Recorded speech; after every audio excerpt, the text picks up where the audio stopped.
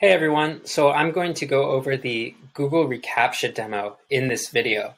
So the first step is just to make sure this extension is installed from the marketplace. Once you have it installed, you'll see this blue text that prompts you to actually configure the extension. So right here, this blue button configure, I click that and this blue window opens up with environment variables and you see it's asking for a reCAPTCHA secret key. So how to get that? We just read these installation instructions, which tell us to get both a secret key and a site key from Google reCAPTCHA and how to do that. The first step just being go to the reCAPTCHA homepage, click on the admin console, and then go to the dashboard, click the plus button to create a new reCAPTCHA, and then just fill out the relevant information to create a reCAPTCHA type. Once you do that, you can just copy and paste both the site key and secret key. So I'm going to go over to the reCAPTCHA page, and I'm actually already on the dashboard, and I'll click on this plus button to create one as it prompts me. So for label, I'll just go ahead and put demo, reCAPTCHA type. We have the option of V3 and V2. I'm going to do V2 because I like that I'm not a robot one, which is checked right there. And for the domain, we're actually going to get this from the demo page right here. So I have the demo open.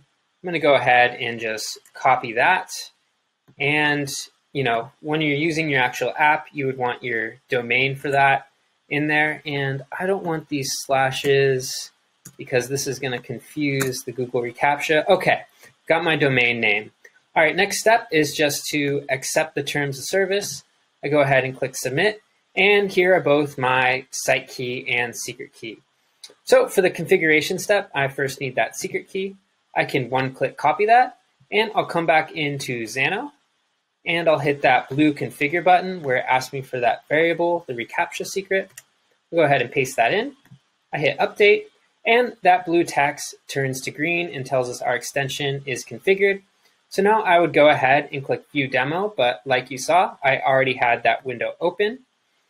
And this is what the demo page looks like. Gives us some more examples of what those actual reCAPTCHA types are. And then we can click this blue button to test it with our Xano account, and also a link to get our source code, which is really helpful.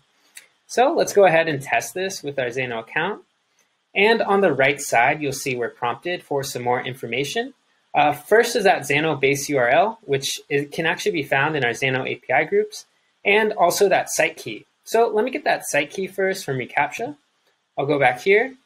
And this top one says copy site key. I'll just click that to one-click copy it. Come back to the demo, paste it at the bottom, and now for that Xano base URL. So I'll come back into Xano, go to my API page where my API groups are, and this reCAPTCHA API group was created once I installed that extension. So I'll click into here, and on the right you'll find this base request URL. So I can click this button to one-click copy it. And I'll come back to my demo, and where it's asking for the Xano base URL, I will just paste that in, hit update settings, and I'll be taken to this page where I can actually test this out. So it's asking me for some sample field text. So I can just say hello, and I can check this box. I'm not a robot that I'm sure you've all seen on websites before, and it confirms I'm not a robot. So I can go ahead and hit submit. And it says successful. So I successfully used the Google reCAPTCHA with Xano as my backend.